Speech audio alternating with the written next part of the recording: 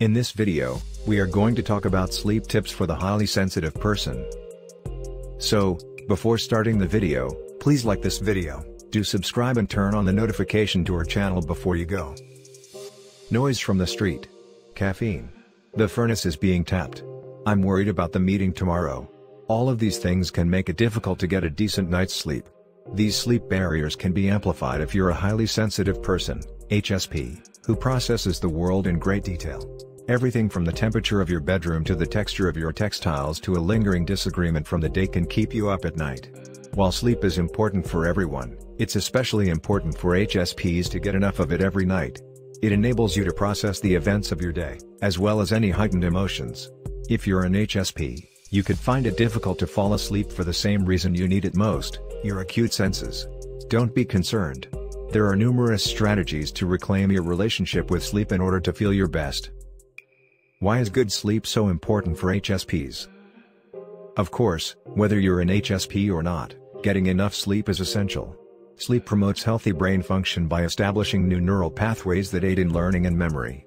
Sleep deprivation has been connected to difficulty making decisions due to lack of concentration, a lack of emotional control.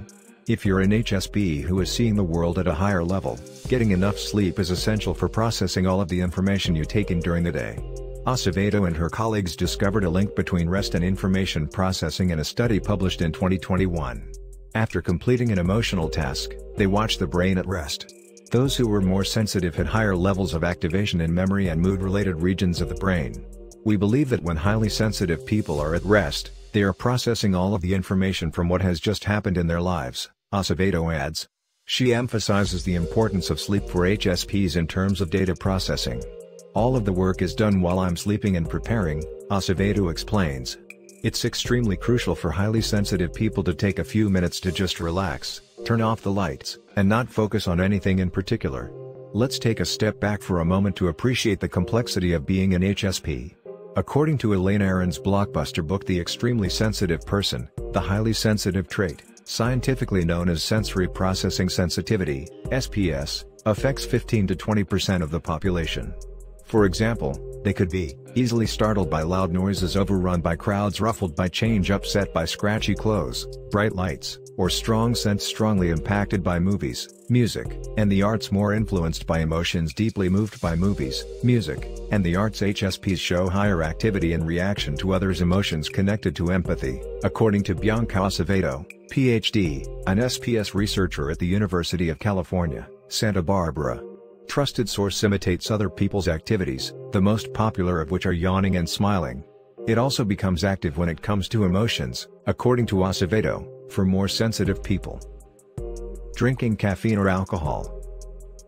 Caffeine and alcohol should be avoided before night for a variety of reasons. Caffeine and alcohol, even if you're not an H.S.P, can affect the quality of your sleep. According to trusted source, coffee disrupts our circadian rhythm by influencing the release and production of melatonin, which keeps you awake at night. Our sleep cycle is disrupted by alcohol, resulting in a decline in sleep quality. Rapid eye movement, REM, sleep from a reliable source. According to Aron's research, many H.S.Ps are susceptible to the effects of caffeine, alcohol, or both. Overstimulating activities. It's typical to unwind with a TV show or a movie at night. However, watching anything emotionally evocative before bedtime, according to Acevedo, may disrupt sleep for an H.S.P. This is due to the way they process information. Watching something violent or involving strong emotions, for example, can cause over-arousal. It may be difficult to fall asleep as a result of this. Physical activities such as going on a run or completing an intense workout late at night, according to Acevedo, can help keep the body attentive. Tips for better sleep as an H.S.P. While certain aspects of your sleep environment are beyond your control, there are many things you can do as an H.S.P to improve your sleep. Accepting and embracing your extremely sensitive nature is the first step, followed by learning strategies and techniques to work with it rather than against it. When it comes to getting a good night's sleep, keep the following in mind: pay attention to your body. At night, unwind. Wherever possible, reduce stress. Create a relaxing atmosphere. Listen to your body to inform your sleep schedules. H.S.Ps have a strong sense of intuition. Listening to your body's natural cycles might help you build a sleep pattern that works for you when it comes to obtaining enough sleep. Each individual is unique. According to Annie Miller, a cognitive behavioral treatment for insomnia, CBTI, psychotherapist at DC Metro Sleep and Psychotherapy, their sleeping habits are also changing. Some people require 10 hours of sleep, while others just require 6 hours. Instead than worrying about getting enough sleep, make a schedule that works for you. The most crucial thing, according to Miller, is to have a strict wake time and a sleep window. This means that you get up at the same time every day, regardless of what happens. You can choose a time frame for when you go to bed based on your wake time. Allow 1 to 2 hours of wind down time.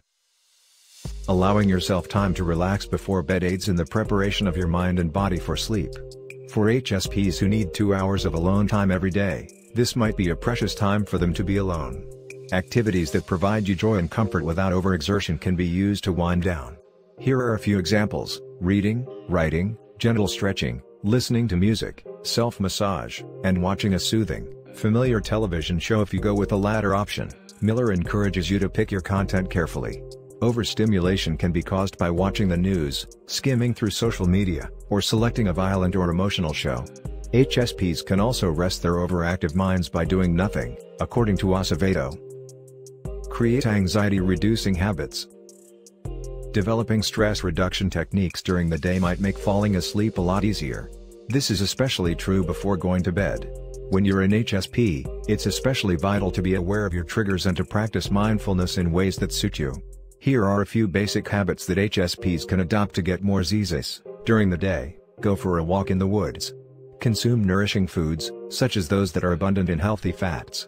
Make a meditation practice at home. Coffee, sweets, and alcohol should be avoided before bedtime. During the day, engage in some form of physical activity.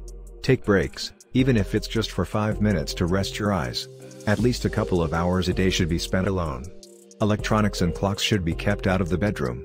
Your bed should only be used for sleeping and sex. If you can't fall asleep after 20 minutes, get out of bed. Miller also highlights the necessity of solely sleeping in your bed. While it may be tempting to read or watch a TV in bed, doing so may keep your brain engaged and prevent you from falling asleep. You'll start to link your bed with sleep rather than wakefulness if you create a conditioned response to solely use it for sleep. Create a comforting environment. Your environment can make or break your capacity to sleep if you're an HSP. That is why, in order to have a decent night's sleep, you must create a sleep sanctuary where you feel comfortable and at ease. In your sleeping place, Acevedo suggests having a sense of home, familiarity, and security. For some, this may entail sleeping with a pet or being close to friends and relatives. Others may find it comforting to have a picture of their loved ones around or to have a favorite pillow or blanket that is meaningful and relaxing to them. There are also certain physical changes you can make to your surroundings, such as keeping your room dark and chilly, around 65 degrees Fahrenheit, 18.3 degrees Celsius, utilizing a white noise machine to drown out extra noise. Pillows, linens, and mattresses that are comfortable are an investment. So, that's it for today's video. What are your thoughts on our video?